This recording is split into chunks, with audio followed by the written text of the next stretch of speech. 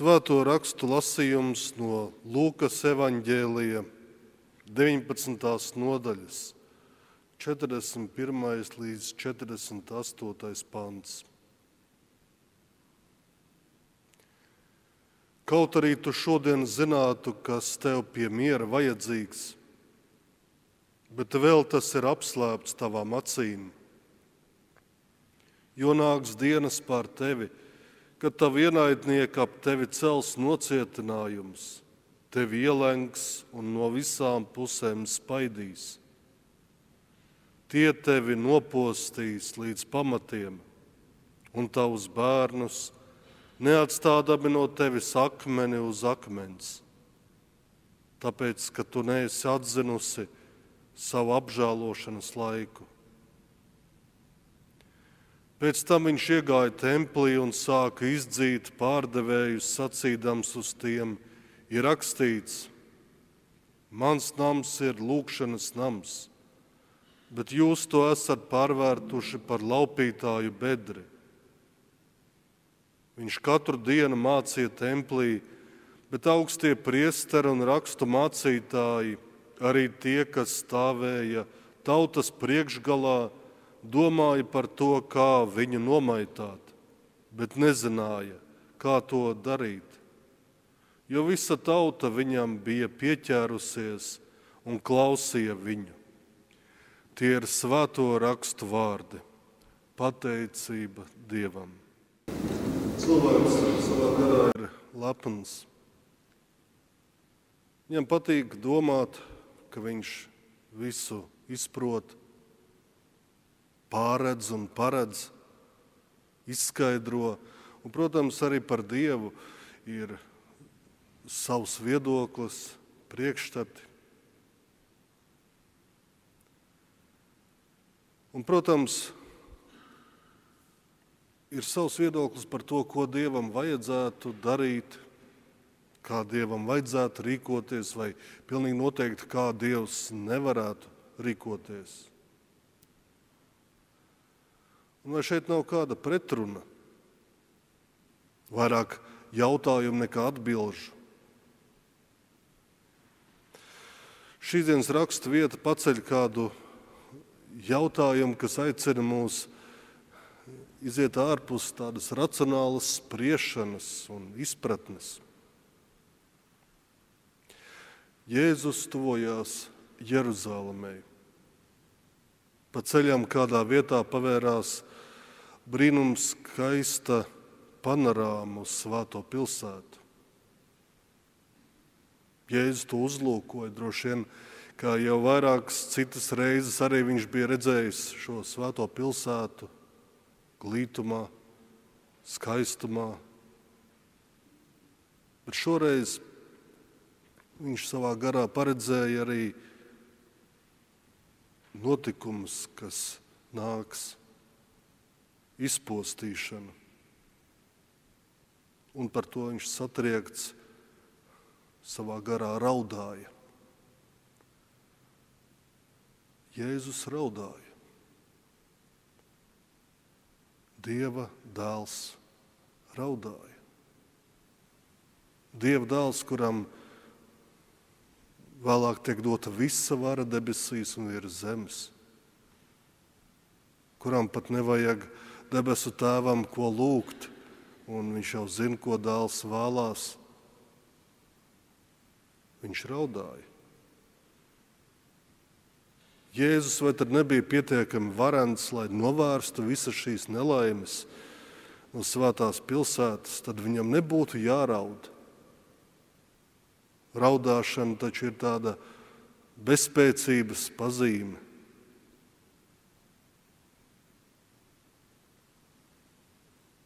Kur tad ir viņa dievišķais spēks?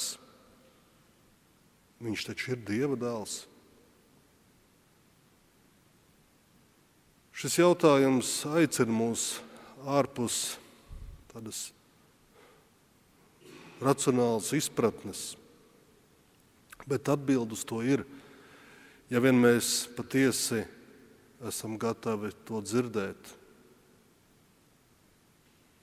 Ja mēs ieklausāmies uzmanīgāk visā šajā stāstā kopumā, tad runa šeit nav par Dievu patiesībā, nav par Jēzus varenību vai nespēcību, bet runa ir par mums, par cilvēkiem.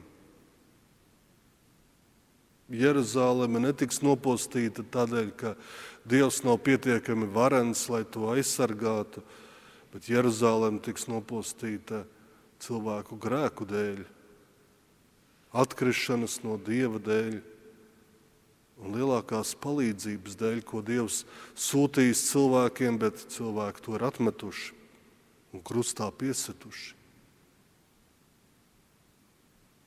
Jēzus tā arī saka tādēļ, ka tā ir atmetusi savu apžēlošanas laiku.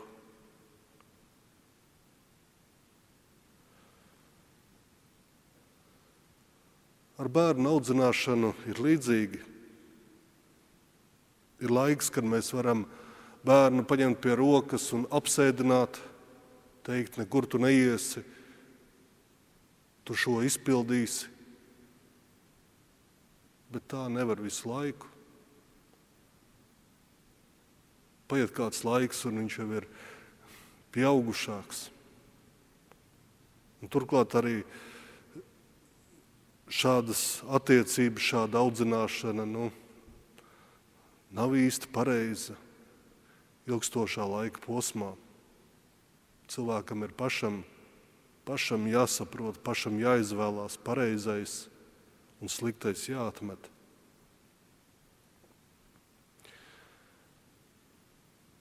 Dievs var ierobežot savu brīvību, ja pats to vēlās, un viņš to arī dara par labu mūsu brīvībai. Jēzus uzlūkoja svēto pilsētu un raudāja par to. Kaut jau viņi būtu atgriezušies pie sava Dieva. Kaut būtu pieņēmuši to, kas pie viņiem ir sūtīts, bet velti. Jeruzalem, cik daudz reižu es gribēju sapulcināt tavus bērnus ap sevi, kā putns sapulcina cālīšus zem saviem spārniem, bet tu negribēji. Redzi, izpostīšana jau stāv pie durvīm.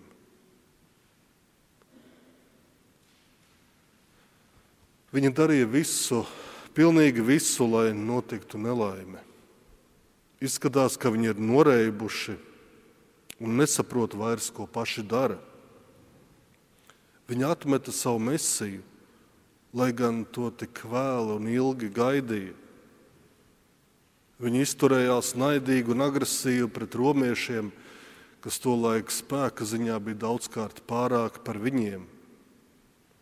Viņi pat sarīkoja sacelšanos pret romiešiem. Ko lai palīdz savai tautai? Kā lai novērš nelaimi? Jēzus raudāja. Tās ir līdzīgas mātes vai tēva asarām, kuri redz, ka viņu dēls vai meita iet pazušanā, ka viņš vai viņa iet nost no ceļa un dara visu, lai samaitātu savu dzīvi, lai pazudinātu sevi.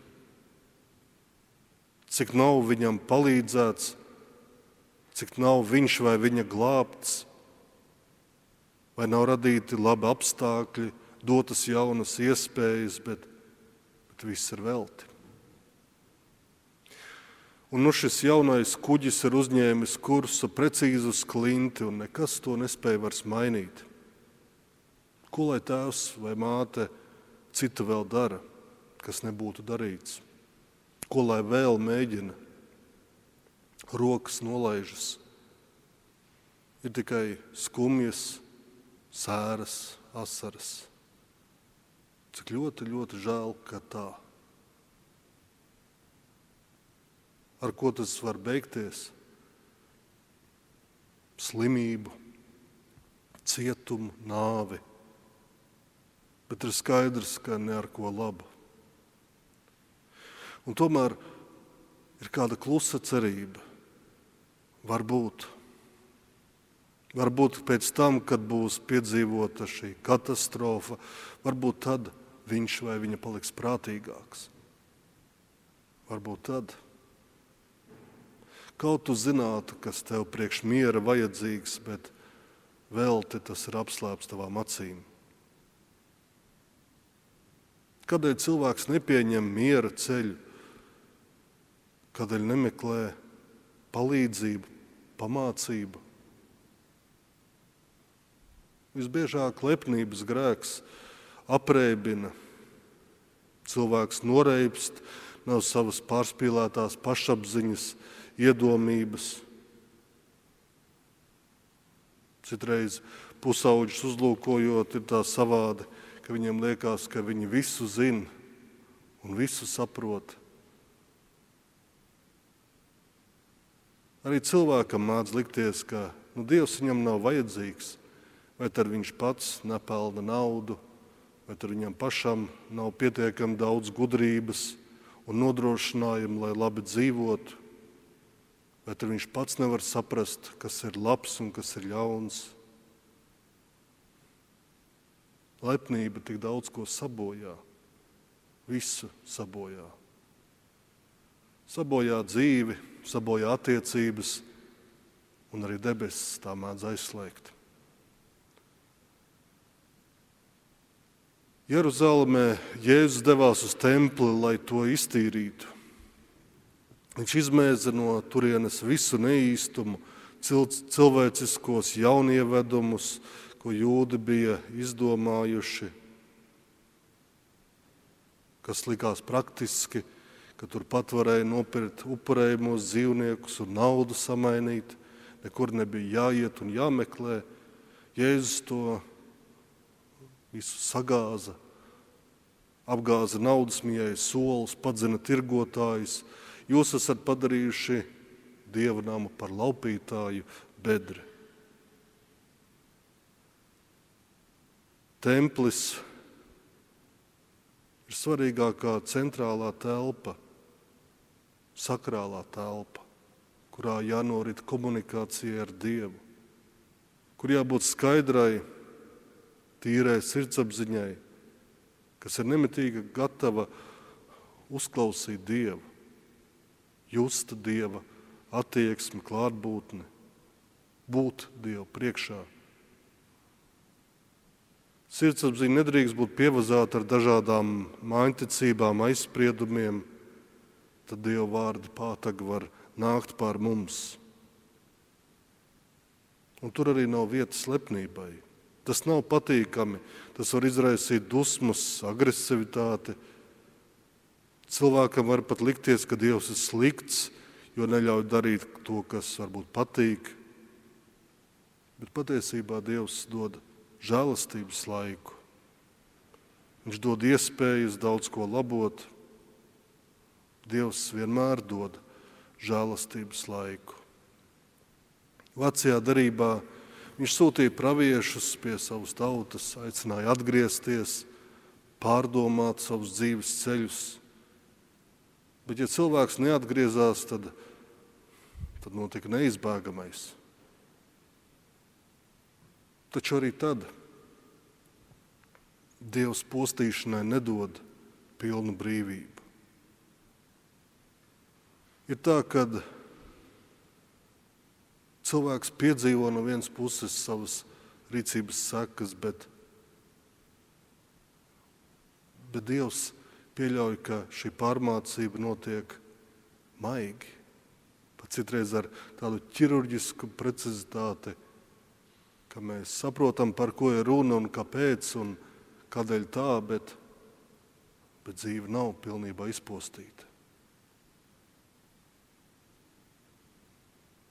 Pastāv iespēja atgriezties, lai būtu cerība, ka varbūt tad, kad mēs piedzīvojam, ka mūsu elki, kas bija paslēpti, kas bija dārgi, ka mēs piedzīvojam, ka tie vairs nevar palīdzēt, varbūt tad mēs pilnībā atgriežamies pie Dieva. Un Dievs gaida cilvēku. Kā tēvs gaidīja savu pazudušo dēlu pārnākam, jo dēls bija paņēmis savu mantojumu daļu un devies uz tālu zemi. Dārgi dzīvojis, visu iztērējis, bet tēvs viņu gaidīja. Tēvs vienmēr lūkojās uz ceļu, nekad nepameta cerību ieraudzīt savu dēlu pārnākam. Un viņš sagaidīja. Un ar kādu prieku viņš steidzās pie sava dēla, apkampa viņu, skūpstīja viņu, lika pārģērbt, lika pirkstām augt atkal dzimtas gradzenu, kas deva varu un apliecinājumu, ka viņš ir viņa dēls. Tas nozīmē, Dievs vērs atkal visu par labu.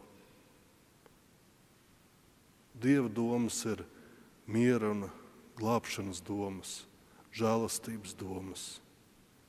Dievs gaida uz ikvienu cilvēku. Dievs nekad nedarīs mūsu vietā to, kas mums pašiem ir jādara, bet Dievs mums būs līdzās. Āmen.